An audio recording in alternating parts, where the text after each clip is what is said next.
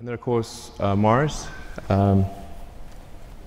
becoming a multi-planet species, beats the hell out of being a single-planet species.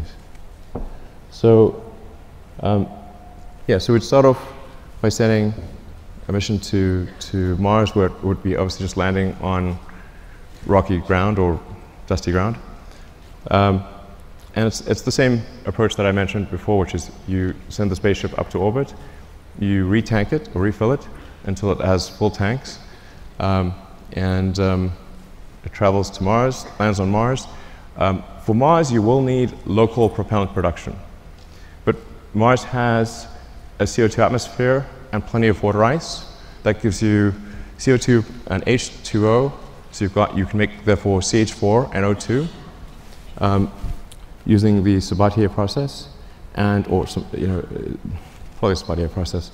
And I should mention that long term, this can also be done on Earth. So sometimes I get some sort of criticism for why are you using combustion in rockets and you have electric cars? Like, well, there isn't some way to make an electric rocket. I wish there was. But in the long term, you can use solar power to extract CO2 from the atmosphere, combine it with water, and produce fuel and oxygen for the rocket. So the same thing that we would do on Mars, we could do on Earth in the long term. But that's essentially what happens. Similar to the moon, you land on Mars. The tricky thing with Mars is we do need to build a propellant depot to refill the tanks and return to Earth. But because Mars has lower gravity than Earth, you do not need a booster. So you can go all the way from the surface of Mars to the surface of Earth just using the ship.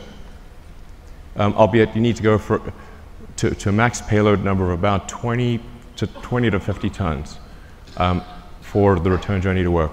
But it's a single stage all the way back to Earth. And I'll show you so this is a true physics simulation. This will last about a minute. So you come in, you're entering very quickly, going 7.5 kilometers a second. For Mars, there will be some ablation of the heat shield.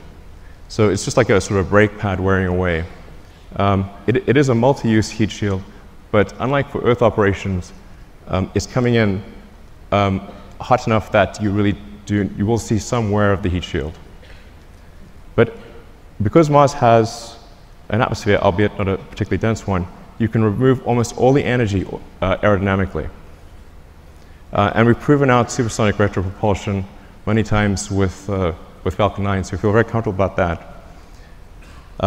This is because it's sort of, you can see it's sort of a mesh system. It's not meant to be sort of particularly pretty because it's just trying to simulate the physics of it. But the size of the cone gives you a rough approximation for how much thrust the engines are producing.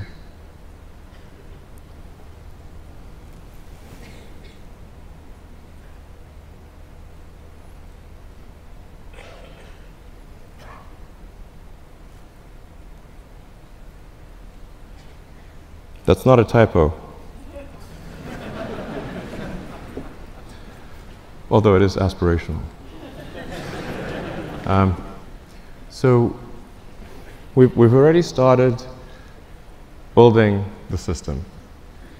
The tooling for the main tanks has been ordered. The facility is being built. We will start construction of the first ship around the second quarter of next year, so in about 6 to 9 months, we should start building the first ship. I feel fairly confident that we can complete the ship and be ready for a launch in about 5 years. 5 years seems like a long time to me. Yeah.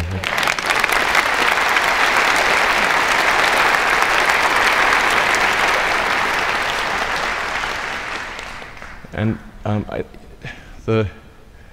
the area under the curve of resources over that period of time should enable this time frame to be met. But if not this time frame, I think pretty soon thereafter. But that's our goal, is to try to make the 2022 Mars rendezvous. The Earth-Mars synchronization happens roughly every 2 years. So every 2 years, there's an opportunity for to fly to Mars. So then in 2024, we want to try to fly 4 ships, 2 of which would be crewed, and 2 of which, two cargo and two crew. The goal of these initial missions is to find the best source of water. That's for the first mission. And then the second mission, the goal is to build the propellant plant.